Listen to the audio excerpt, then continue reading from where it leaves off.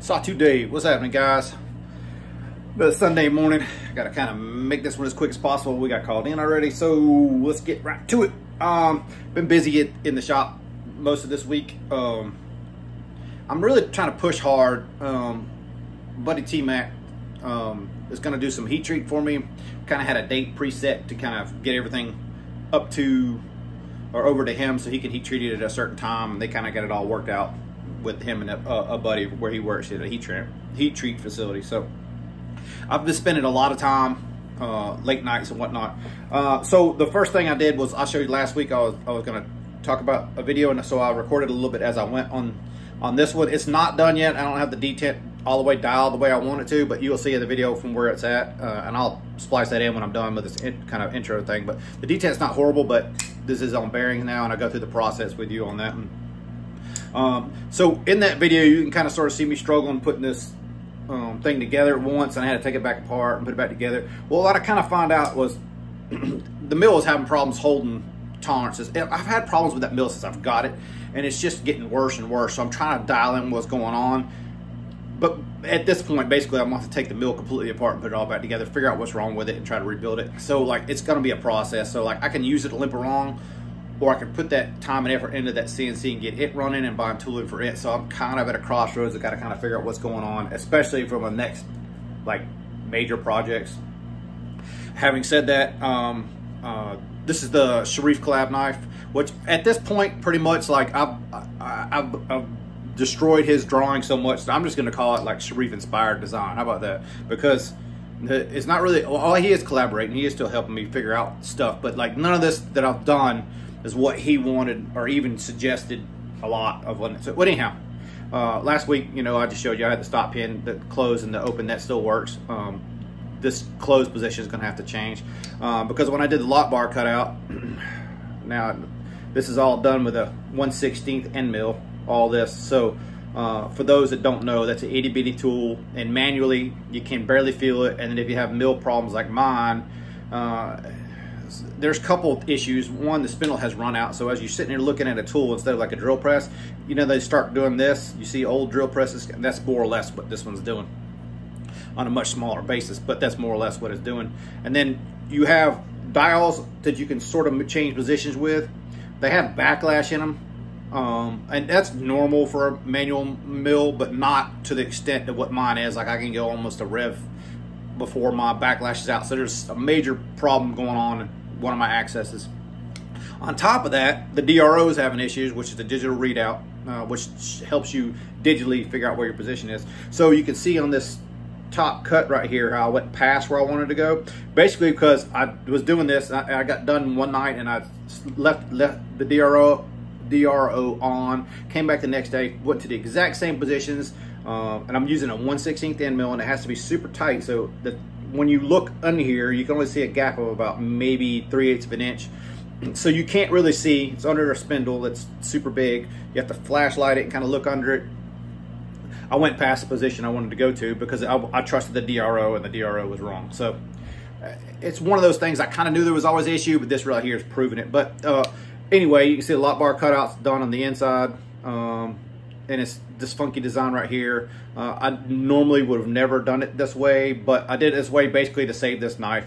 It's the only way I could figure out how to make the lock bar engage the blade. You can kind of see the blades not cut underneath it, but you see this, there's meat. If you look at this little slot, you can see there's meat of the blade. It's basically the only part. Let me see if I can close it up. I'll just close it so I can see. There's no other piece, and you can also see in here where I relieved it, you can see the washers. So there's a lot of mistakes made on this one. So I'm gonna get done with this one just to get one under my belt. But the main thing I was kind of alluding to is I want to get this done for heat treat. So I got a few more things to get done with this one so I can get it sent to T-Mac, which I believe is this week. I got to send that stuff, or maybe it's next week. I can't remember. I have to look at the date. So most of my time's been spent working on the Sharif one this week. Let's see, other news. My Degman is about to start building, so if you follow Dario or Darac Steel, this is a Degman as well. I got this one from Sean, but I had custom ordered one before I even got this one. This one just came in for a trade. He wanted a knife that I had, and I wanted this one, so we kind of worked out a trade. And also, what finally came in is the Proof Strike. So Steve got the most people I've seen. I guess Steve's probably the only video I've seen. He got the, I think they call it Praetorian, but it's a Tonto. And I got the, I don't know, what's he call this, dagger? That's what I would call it, spear point, dagger. I don't know, whatever they call it. And I'm not an OTF guy, and my wife liked it right away, so I got her to sit down for half a second. So you'll hear Hot Rod's opinion right here. All right, so if you watch the channel for a long time, Hot Rod has an occasional cameo here and there, but we got this Medford Proof Strike, and pretty much, can you close it? Pretty much right away she claimed it, so I figured we'd get her to give her thoughts. Obviously the button's a little hard for her on the close. Go from there. What do you think? I really like it. I think it feels very nice in the hand. It's quality made. It's like heavy, except not really heavy. I can barely feel it in my pocket. But it doesn't, it feels like it's quality made. It doesn't, like, I don't know, jingle or jangle or whatever you call it when well, we've only had like make noise. 2 other OTFs. Like, what was it? We had the Ultratech and the Combat Troodon. So this is like our 3rd OTF. So me personally, I'm not a huge OTF fan. Like, I don't know why I even ordered it, but Hot Rod likes it. Let me see for a second, half a second. So for normal use, I can do this left-handed all day long. So it's just slightly still breaking in or whatnot. As far as the actual, can you push it out for half a second and just hold it up to the camera? So pull it back towards you, just a hair towards you. That's good enough. All right. So as far as the actual grind on the blade, if you look at it, you can still tell it's handmade. So versus the other ones that we've had, the Microtechs we've had, they're super crispy lines and stuff. If you look, if you really anal about it, like this plunge grind is not the same as the other 3, and it kind of sort of come in and then bellow back out. But that's sort of like a element that I like about it personally. You see the handmadeness of the actual blade in it. It's a little slower than the other OTFs that we've had and I've had experience with. Not like dramatically, but a little bit slower. But like she said, it feels like it's a quality build versus like some of the import stuff that we've seen. I've not had any experience with like Axial or any of those other newer ones. And obviously the button's not as easy as it could be. It's all good. All right, any more thoughts on it? Do you remember you even ordering it? No. It's been like, it was since, I think November of 22. Yeah, I think you basically told me when it was few coming. weeks, actually when he did the video showing. Oh, do you remember then? Okay. So it's been a long time coming. So I almost forgot about it. If it wasn't for Steve and me talking every now and then, I probably would have forgot about it. But I knew that Hot Rod would like it. So yeah, I guess we added another Medford to the collection. I was thinking I'd probably just get it and flip it, but she as soon as she flung it out, she was like, nope, this is mine. So it's good fidget, but I wish I had the strength to. Well, off camera you could probably do it. Put your other hand up there. That's all right. There you go. I'm just not strong enough. My thumb or whatever leverage is just not strong enough to bring it back, but I do like it. All right, there's our thoughts. All right, so y'all thank Hot Rod for sitting down with us for 5 seconds. Like, I literally had to catch her between breakfast, taking a shower, and we gotta go here in a second. So I got this 10-15 minutes still doing this intro exit thing, and I'll edit it on the fly. So now, as I started to say it a minute ago, the problem I had with this one when I was doing that video is the holding concentricity. So if you have a hole and you're putting a counterbore around it, in other words a bearing pocket, if it's slightly out of position and you're trying to hold that diameter real tight, you have issues, right? And that's what it took me a minute to figure this out. And I didn't put it in video or say that in video, so I just wanted to be clear about what had happened. Was the concentricity between those 2 holes was slightly out, which I was trying to hold everything super tight. So I opened that pocket up to have room for that bearing to sit in there and have room to move a little bit. Everything worked out fine. So that's to Kingdom Armory. And like I said, the detent's not done because I'm waiting on Carbide tools to do this, to finish it. It's not a horrible detent. It's just light, right? It has some feel to it. It's not like it's feelless. It's just light. So when the Carbide drills come here, I'll try to finish this one. And I got her other one to do, that Scorpion 6. I think I showed you last week. All right, so let's put that video right here. Okay, so this is a Kingdom Armory bomber. I believe it's to be a mid-tech. This came from Denise, and if you can't read her note, she's asking for a stronger detent and to possibly put it on bearings. So this seemed like a good project to kind of go over two things with you. So on the detent part of it, this is on phosphor bronze currently, as she mentioned, but I'm just going to show you the closing part of it. Like, you can barely, I can't even discern when that detent kicks in and rolls it closed. But if let's see if I can find this right tool here. Sorry, I'm doing this behind the camera, so it's a little bit goofy. I'm gonna back off that pivot just a little bit to give it like a little less friction. Let's see if we can tell. See it sucking in there? Okay, so I think part of this problem is because it's on the phosphor bronze, the detent's not super strong. It's not really sucking that detent back in, right? See how it does it now with a little less tension on it? So if I put it on bearings, it should act more like this. So that's gonna help the detent a little bit. So that's one aspect of it. The other aspect, and I've already had this apart, so we're just gonna look into it. So this lock bar right here to the blade, do I see any light or anything in between it? Like, see, there you go. You can see it perfect right there. You see how the detent ball is sitting on top of the blade, but this lock bar is not touching the blade. So the detent can go further in. So we can increase the size of the hole in the blade in order to sink the detent in a little bit more. Hopefully you can see that with that white background right in here. Hopefully that makes sense. I always shine light in and look at it. Like, this is an easy way to tell if you're getting full contact or full engagement, I guess, of that detent ball. So let's pull this thing apart. I've already had it apart, and I've kind of sort of already scoped this out a little bit, so I'm not like totally going in here blind, but I'm gonna pull this apart and kind of show you why you can't just buy any bearing you want and stick any bearing you want in a knife to convert it. You have to kind of sort of investigate what's already been there and the easiest way to go about doing it. So you know, going from phosphor bronze to a bearing, you have to have a bearing pocket. So it has to have something to ride in, because the bearing is a thicker part than the washer is, if that makes sense. Hopefully that makes sense for what I'm saying here. Pull this apart. There we go. All right, so just a backspace and everything on this, so in case you're curious. So we got two things to kind of discuss here. First of all, so it's a 3/16 pivot. This isn't a bruiser. This is a kind of a fairly small knife, so 3/16 to me is adequate for what we're doing here. But we have two different size washers, as you can see. So the thicker side obviously gives it more bearing surface, so when the lock bar is pushing against the blade, it has more surface area, you know, so all that comes into play. It's same with bearings. Like, the bigger OD bearings you get, or the multi-row bearings, the more stable it is. But you can see this smaller diameter has to clear that lock bar, and you can even see this little one is into this gap, into the cut here, more than it's not going to hurt the engagement, but it's all the way into that. So you have to have a bearing. If you're putting a bearing in there, you need a pocket that's going to be fully encapsulated, really, or should. I don't know if you have to, but it probably should be fully encapsulated. So now the thought process is, how thick is this titanium? I'm gonna pull this pivot out of here. How thick is this titanium? Could I mill a pocket in this to sink a bearing in it, or should I mill the pocket into the blade and sink the bearing, the difference between the thicknesses? Should I pocket it the blade or the titanium? So it's a choice, right?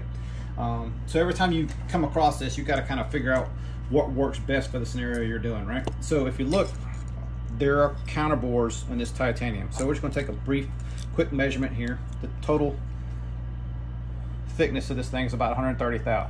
I'm going to zero it. This is just easy so I can show you this way, and then pocket. And this is not necessarily the most accurate. I'm just doing it so you can see it. Bring it over here so you can see it.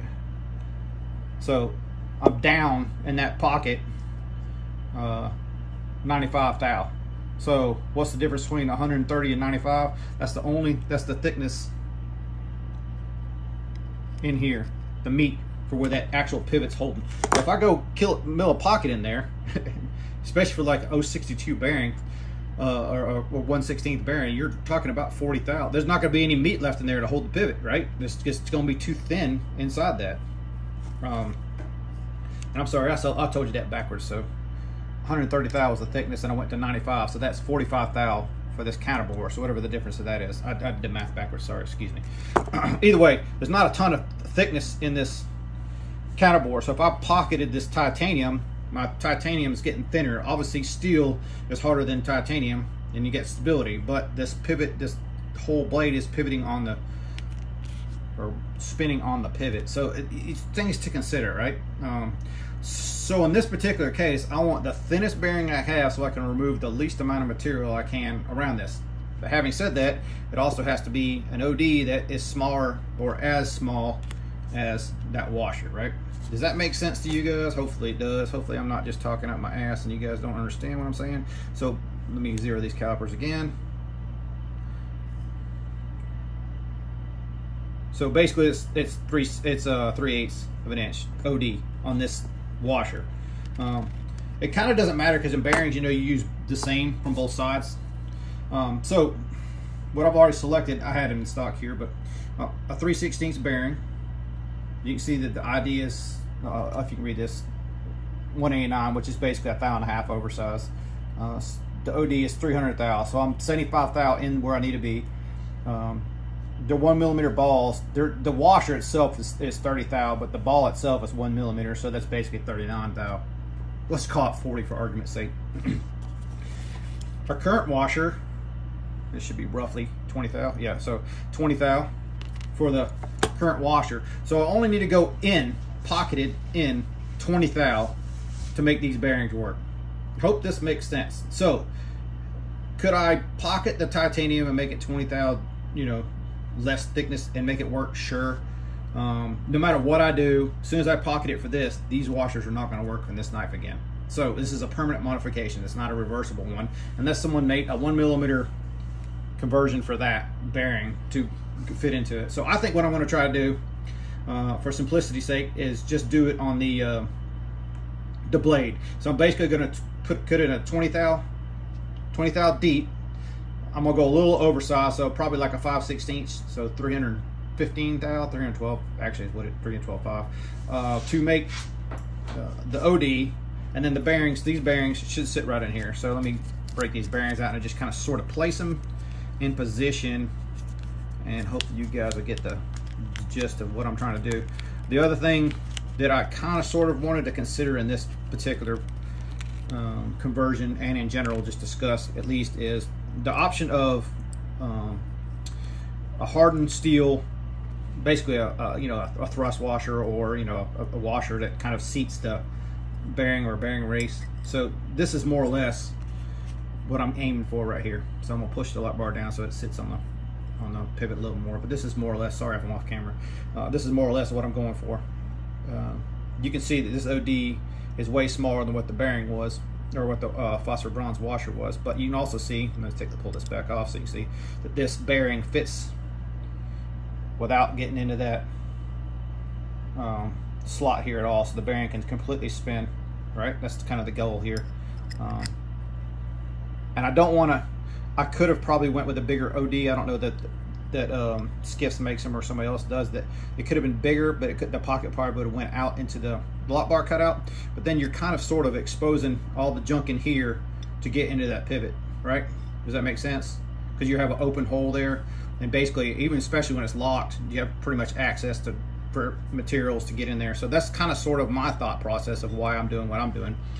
Back to the hardened washer, as I was saying, a lot of people, especially the Chinese manufacturers for the most part, do everything on the hardened washer. It makes sense to do it that way. From my point of view, on this particular one, I'm just gonna let it ride on titanium. I don't think it's gonna make a huge difference. But it could, in theory, longevity. It's kind of like lock bar insert versus not lock bar insert. You can obviously see that he's not running a lock bar insert on this one. So it's the same kind of theory there. Like, will you wear out the titanium? Titanium work hardens as the bearing goes through there, so it'll actually harden itself and make it harder to dimple or something like that. And I have a ton of knives that run on the bearing runs on the titanium, and I've never had an issue with it. So we're gonna let this one ride that way to make it simpler. And I don't have a source for those hardened washers. I don't have a surface grinder to make them. I could turn it up in the lathe. I couldn't heat treat it, but you could get them heat treated or something, pre-heat treated, and then cut them and then grind them and make your own. But I need to find a source for those washers. But for this particular one, especially it not being really designed as a hard use, I never did measure the blade to show you this thickness either. So this blade is basically 155 thou. So cutting 20 thou and 20 thou. So subtract 40 from that. Still gonna leave 100, basically 115 thou thick at the bearing. So I think that'll be fine for this particular knife. Thought processes. I am going to go out to the mill and try to cut these pockets and try to come back and show you the pockets, and hopefully all this will make sense and you understand my thought process behind it all, and it all works, but we're about to find out. All right, back with you now. So pockets are cut, so you can see what I was doing there, trying to cut that pocket. It's pretty important to keep this parallel. So basically when you put your bearings in there, I'm just going to throw them in here real quick. Bear with me 1 second, okay? I'll see if this makes sense to you. If I can get this bearing to cooperate with me here. Okay, so, damn it, sound. Bearings are in it. Sorry I can't show you better than what I am, and it's probably not going to come out in video good, but I'm going to try it anyhow. We're shooting for that 195, so we're at 194.5, so 5/10 off. And how I was judging this is the back spacer should be perpendicular to that whole spacing, right? So 195.5, so we're like 1 thou out, so pretty damn close to parallel. So that's why the depth of those pockets matters so much with the bearings and stuff. So this is the first test fit, so I figured I'd take you along. The other thing I did too is I did check this ball to make sure the ball was good. The ball looks great. It's a ceramic ball. I did add more lock bar tension, so before the lock bar wasn't completely out like that was. So it's a trial and error type thing. This is dry fit, and I'm not gonna put any lube or anything on it. This is just a try and see. And I lost the pivot. I can't see behind the damn camera. Oh, sorry about this cluster of the video here. I'm not the best at articulating or showing what I'm articulating, trying to articulate with words. And it's super hard to do this behind the camera. I don't know how those guys do those breakdowns and shit with the camera in their face. Or maybe they just got better setup than I do. But either way, I'm trying to do the best I can here for you guys.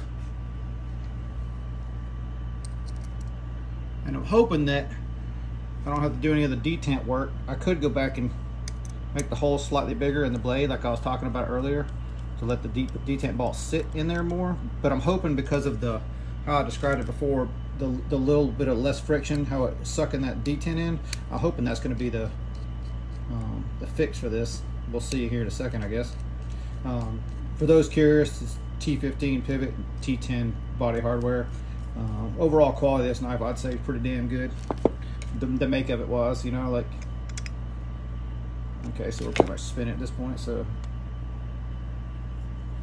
looks like it might be slightly off. Yeah, detent still sucks, so I gotta go do detent work. Let me just back off this pivot just a hair. See if I made it over tighten it. I mean, it's dry, but it feels like it should be smoother than that. So maybe I got some trash in the bearings or something. Yeah, because it's not really like, it's not even locking up like I want it to now. There it goes. Nope. There it is. All right, so we got something else going on. Let's just stop this. So obviously that was a clusterfuck. I can't assemble behind the camera and do everything and check everything I need to do, but one of the bearings got kind of twisted and turned on there, so there's no way you can be able to see it at this point, but blade centering looks pretty good. Let's just show you the detent. So it's not a super strong detent, but it sucks it in, right? Bearing action like you want it now. Pretty much same lockup as when I started. Hopefully you can see all that. So I think this one's pretty good. It's not the best detent, like it could be stronger on a detent, but I think I'm gonna call it there. Unless she wants this detent a little stronger than this, which I'll show her the video here in a second and see. All right, summing this one all up. Appreciate y'all being patient with me, you know, doing these quicker videos. Hopefully what I had done earlier this week's enough entertainment for you guys. You know, middle of summer, dog days of summer, right? So everybody, we all crunch for time or hot, bothered, everything else. So I appreciate y'all riding with me. What else I'll say? Yeah, I just wanted to get the equipment up to my standards, and then maybe we'll proceed with some better quality stuff. Like I'm not completely unsatisfied with what happened here, but you know, at the same time, like I know I could do better if the machine did what I told it to do.